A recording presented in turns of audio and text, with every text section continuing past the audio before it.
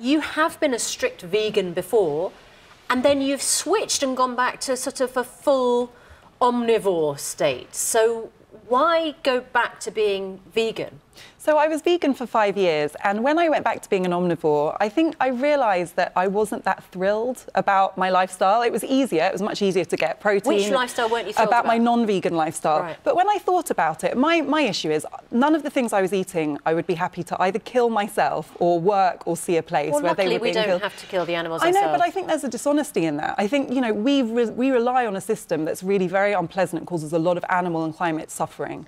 And we outsource that to people we can't see, who are usually low paid, working in really often quite horrific conditions. And I think that if you have to take responsibility for the way you live, you know, and there are lots of issues around veganism, around affordability and accessibility. But if, you know, like us sitting at this table, you have the luxury of actually having a choice over your diet and taking responsibility for your actions. Well, look, Hold on. Let's bring that. Wait a minute. Let's bring it in here. So look, I'm a humanitarian. I eat everything apart from humans. Oh, I would dispute that. I wouldn't even rule that out, frankly. Some of the guests we get on here, but let's just be serious about this. I mean, my argument about Veganuary is that every month now has to be something, right? We're all getting terrorised into, you've got to be dry in January, you've got to be vegan. If people want to do this, get on with it quietly, do whatever you want to do. It's the tyranny that comes with it. I think you raise a really important point, and I think at the moment, being vegan is actually becoming a bit faddy. I think if you look at the nutrition survey, 65% of the population are still not even hitting their 5 a day. So you've got the majority of people not hitting their 5 a day, and then to go from that point to literally eating all plant-based is pretty radical. Well, it sounds like some people might get somewhere in between them, which would be a good thing, I think is a good thing. It's small steps. It's someone is saying, let me have 1 or 2 more fruit and vegetables today, or maybe let me have 1 or 2 vegetarian or vegan meals. That's much more realistic for the majority of people. Police in Wales, right, posted a picture of themselves eating a cooked breakfast, right, rather like the one we got on the table here. We got it there?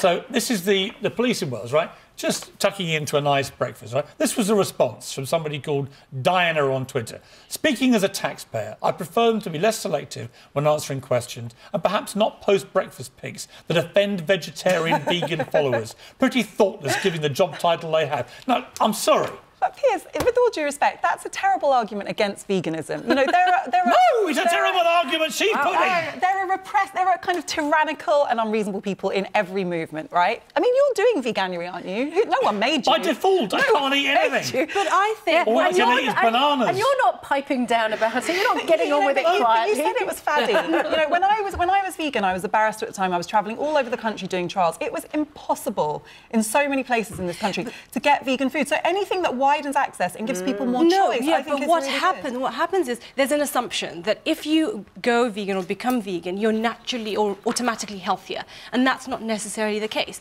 To be a vegan, you have to make sure that you're on top of your game, to get the range of foods, to get the variety of foods, so that you're not eating an unbalanced diet. Afu, I know you're doing this partly because of animal welfare, but you did make the argument that if you're not prepared to kill the animals yourselves, you shouldn't be eating them. But presumably you're not going out and collecting your own nuts and seeds and plants, are you? No, and so I think... Who's killing those plants? Seriously?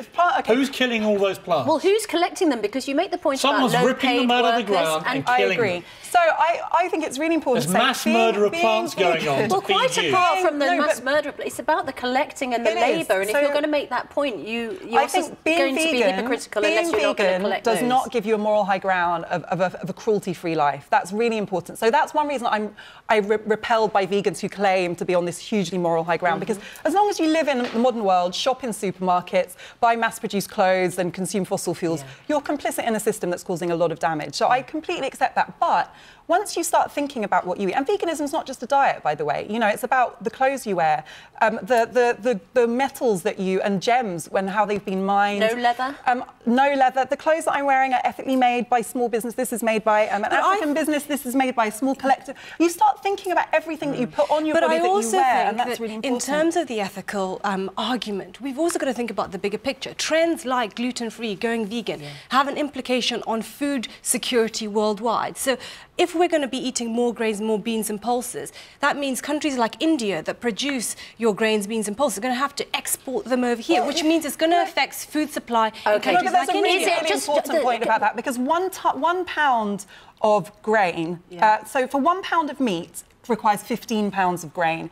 Meat is a very inefficient way to consume. Hold on, It's not just meat that has the big carbon footprint. It's also other foods as well. So, for example, I'll go back to trends. Avocado on toast. We all love avocado on toast. As a result, forests in Mexico are getting chopped down to plant avocados so that they can be flown over here. Okay, so what we could there all are do, consequences of all our eating choices. Linnea, Afua, thanks very much. You like murdering plants and trees. I like moderation. Moderation game. No, I like eating meat because the best animals in the jungle eat meat. Lions eat meat. I don't. Tigers eat meat. I like a bit of Leopards fish. eat meat. We need to eat. I like the way you're equating yourself with the king of the jungle. You do like that subtle, isn't it?